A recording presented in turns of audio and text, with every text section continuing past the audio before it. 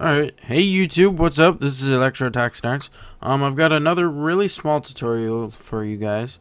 This does involve open broadcast software.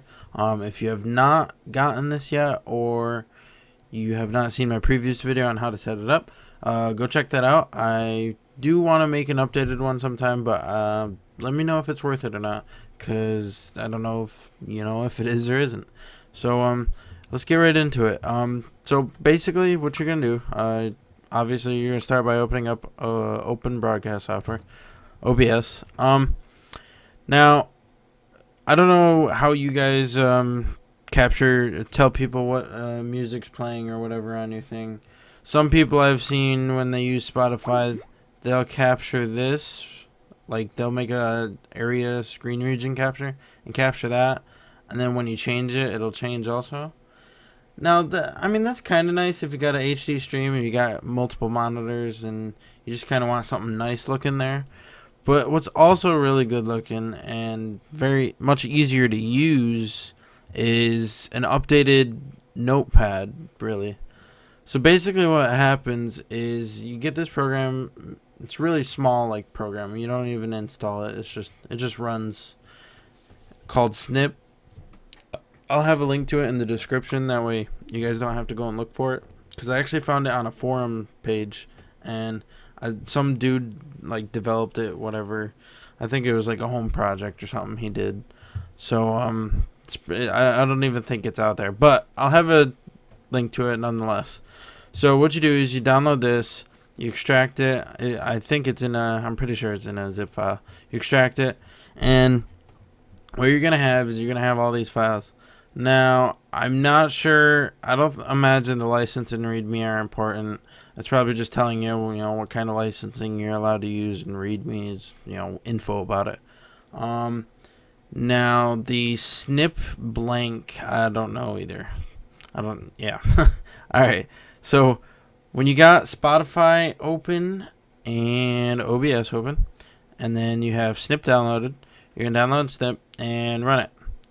Now, nothing's going to pop up, but, oh, whoops, my bad. It will pop up in your tray icons. Now, when you play a song or whatever on Spotify, it'll update it. So if I sit here and play this, see that up here? That updates it. Okay, and then when you stop it, no track playing. Okay? So now in OBS, what you do is you go to add, you go to text, name it whatever you want. I'll just do song 2, even though it's the same thing. Choose the font you want, font size. What I do, so that way it shows up on like everything really good. I did a blue font just because I like the color blue, and then a background. I put a really low opacity black background on it. So that way it's it's like a faded black in the behind the text. That way it can show up on like white things if you want to use white text, or other light colored things. Because if you're using white text and you go to play a game, there's a big white background or whatever. If you have this black background on it, people will be able to see it better, so common sense. I mean, come on. Outline, you can put an outline on it if you want. Bold. Now, what you're going to want to do from here, you're not going to enter text. You're going to click on Use Text from File, UTF-8 or Compatible. Compatible will be text files.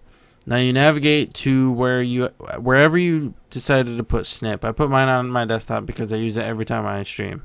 So you navigate to that folder and make sure Snip is running. Once it's running and you got your track playing and you added the text scene in OBS, you're gonna choose this, and this is what updates the thing. So I'm pretty sure if I sit here and I press play and I hover over that, yep. Now, yeah, see, it'll even update here, so you can see what it's doing. But that shows you it updates it every time you change the song. You click that, update, okay. Now that's right there, and now you can. Well, I think that kind of went vertical by accident. But yeah, let me change the properties for that really quick. But you get the basic idea. Color will do white. Alright, yeah, see, there you go. I don't know why it went horizontal like that. It's just not supposed to do that. But mine over here is like that. Again, it's probably a properties thing.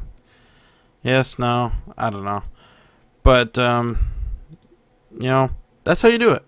So hope you guys enjoyed, and see, there you go.